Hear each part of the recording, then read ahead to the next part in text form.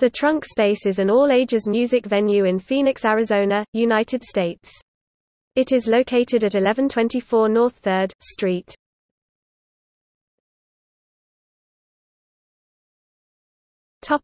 Background. Originally a coffee cart called the Paper Cup in the now-defunct Paper Heart Gallery, in its original location on Van Buren Road, co-owners JRC and Stephanie Carrico split from the Paper Heart Gallery to form the Trunk Space. The Trunk Space is an art gallery, coffee bar, and performance space. There are gallery shows twice a month, for Phoenix's First Friday and Third Friday art walks, with randomly occurring private events. The coffee bar features a full-service espresso machine which uses Xanadu coffee beans. The performance space is used for improv comedy, MST3K-styled movie showings and most notably, musical performances. Performers vary in genre, amounts of experimentation and experience levels. Presently, the featured mural on the brick wall which hosts the front entrance of the Trunk Space was painted by Luster Kaboom.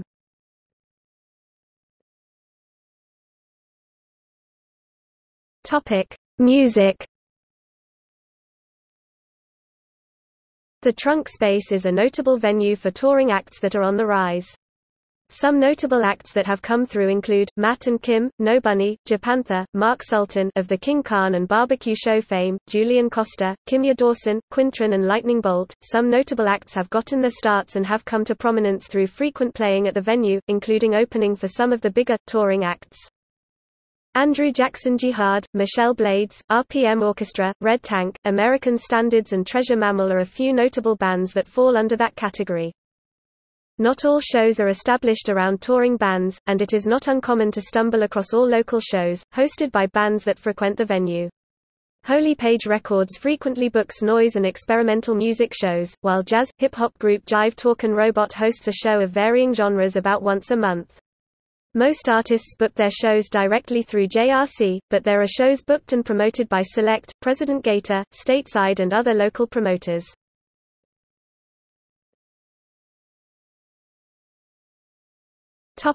Art. The monthly art exhibits are generally curated by Stephanie Carrico and feature local artists. Mark Mothersbaugh has had his rugs shown for a 2-week period.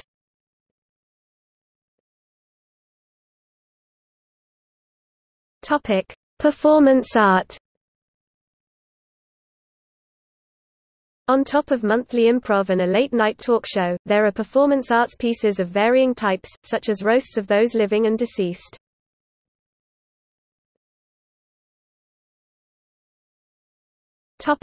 Print. Prior to each month's first Friday, the Trunk Space prints a calendar of events for the forthcoming month. Originally, it was only printed out as a pamphlet. But during 2010, it converted into being a black and white zine. The zine still consists of a calendar and listing of events, but also features interviews with local and touring bands, reviews of upcoming shows, CD reviews, local restaurant reviews, vegan recipes and comic strips by either local artists, or featured touring artists, such as Spoonboy and the Slow Poisoner. Writers include local poets, musicians and anyone in the local community who may be interested.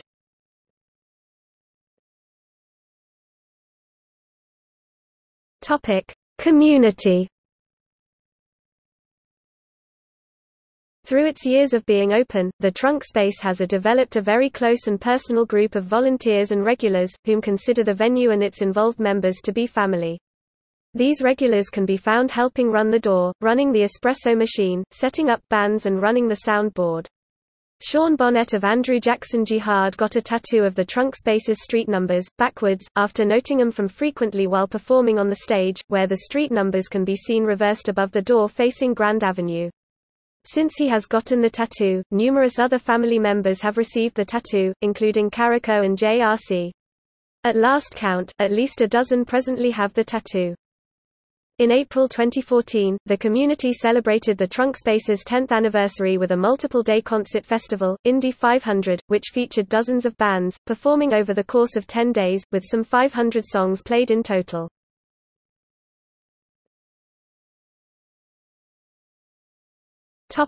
See also Modified Arts, First Friday Art Walk.